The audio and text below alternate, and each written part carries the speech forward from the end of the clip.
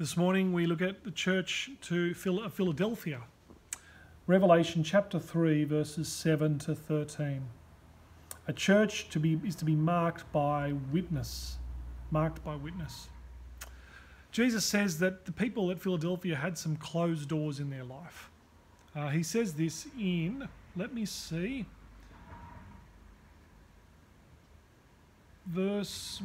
verses 7 and 8. To the one who has the key of David, who opens and no one will close, and who closes and no one opens, I know your works. I've placed before you an open door which cannot be closed. And then he says in verse 10, you have kept my command to endure, and I'll keep you from this hour of testing. They've had some closed doors. They've gone through some suffering. Whatever closed door it was, we're not really sure, but they've had closed doors to their life. But Jesus says this, in fact, is going to be an open door.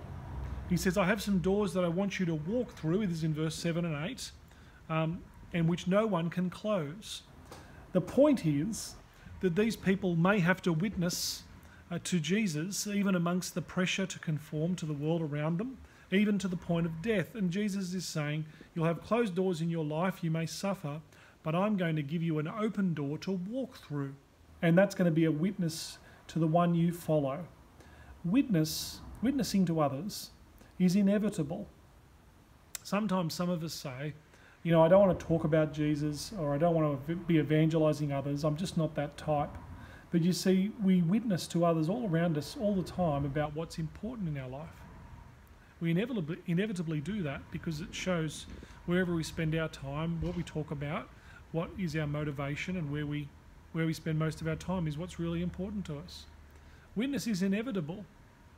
And so Jesus is saying to this church, as you suffer and as you are tested, you'll have an opportunity, an open door to witness about what's really important and who you really follow and who you love.